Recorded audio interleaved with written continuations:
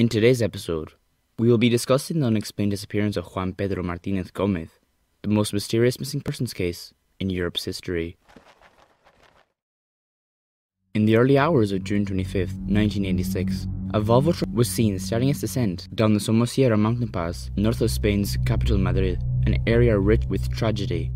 All seemed perfectly normal. That was until the driver of said truck started recklessly overtaking nearby vehicles, cutting it so close that he knocked the rearview mirror off another truck. The Volvo, now driving at a great speed, began ramming into the back of a lorry, forcing it off the road. Seconds later, the inevitable happened.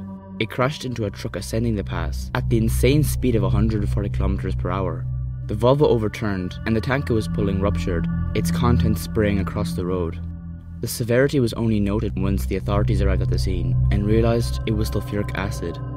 Quickly, they called for lime and sand to be delivered to the crash site to neutralise the acid before it leaked into a nearby river, causing an ecological disaster. Once they neutralised the acid, the authorities searched the Volvo's cabin.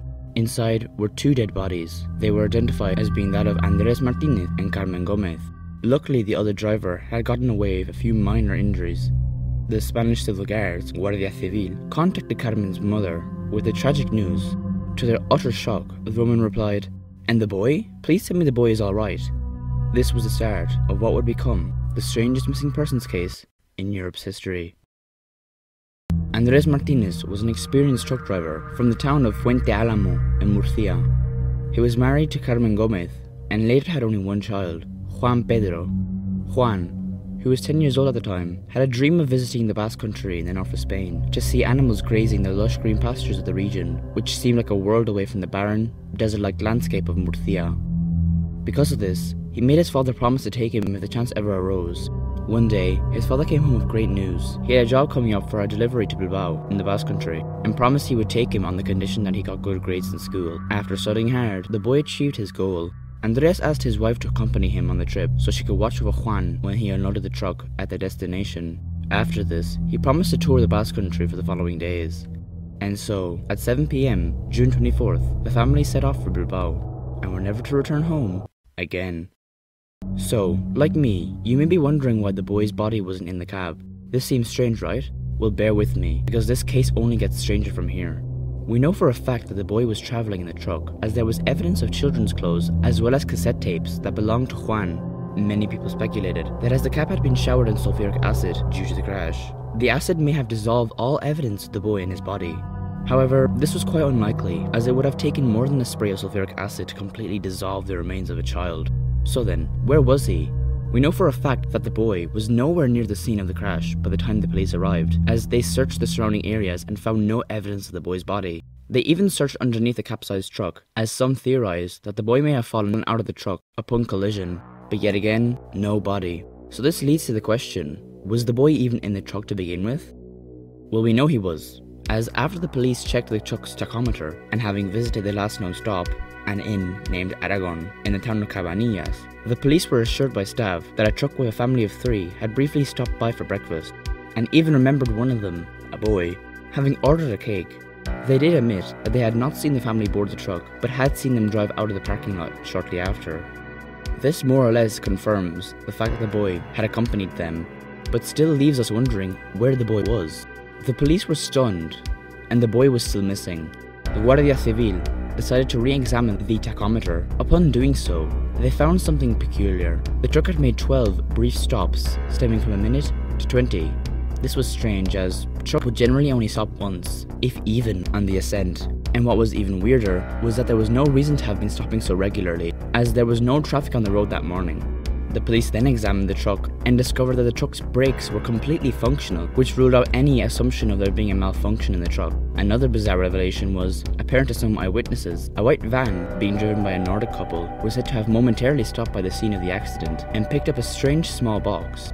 This, like in most other mysteries, was taken at face value and stemmed to many conspiracies of there being aliens to even drug traffickers involved, but more on that later.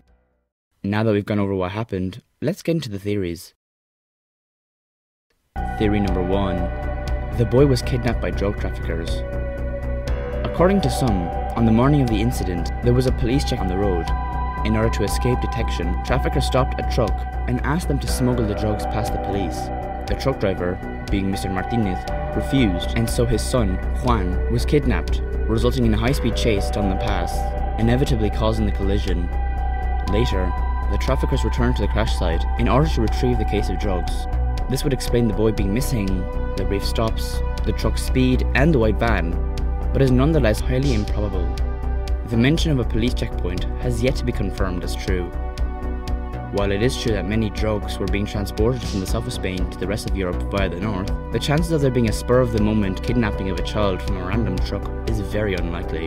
The apparently mysterious Nordic couple were said to have been doctors, as one of them helped treat the lorry driver who was driven off the road. They may have then stopped at the crash site to see if there were any survivors. This theory, however, does vary, from the kidnappers being pedophiles, to organ traffickers, to even a cult.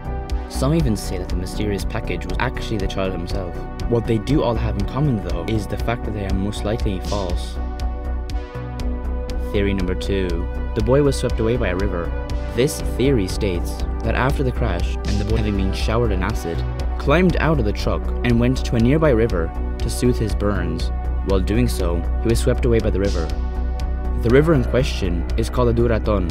This river is more like a stream, as it had very little water. Even at its peak during the rainy season, the river wouldn't have enough force to sweep away a child. What also demeans this theory is the question of how a little boy could have had the presence of mind directly after being in a deadly crash and having been showered in acid to go in search of a river to soothe his burns, especially after witnessing his parents being killed. Theory number 3. The boy was kidnapped by an American couple who were said to have fled Iran to be their translator. This was proposed by a driving instructor who supposedly saw a confused-looking young boy in downtown Madrid being accompanied by an agitated American woman. Apparent to the man, the woman had fled Iran and ended up in Madrid in search of the American embassy and was using a young boy with an Andalusian accent to translate for her. When questioned about the boy, the woman quickly changed subject. This is a strange theory, alright, and was not believed by the police or the victim's family. The whole theory hung on the fact that the boy had an Andalusian accent. He was not from Andalusia, but his local area spoke without a th sound, which much like the Andalusians and South Americans, but this was not a sufficient enough lead to be investigated. Theory number 4. Finally, a passerby, possibly the Nordic couple, stopped at the crash site and took the injured boy to bring him to a nearby hospital, but along the way he died, and so the couple disposed of his body as to avoid suspicion. This is more likely than the last theory, and is somewhat more heartening, and is the one I would like to believe, even though it is still quite bleak. I hope, for Juan's sake, and that of his family, that if he did die, it was quick and painless, and that he may rest in peace, along with his loving parents. To this day, no one knows the whereabouts of Juan, and if he lived, or if he died. What a mystery fully deserving of its title of The Strangest Missing Persons Case in Europe's History, dubbed that by Interpol.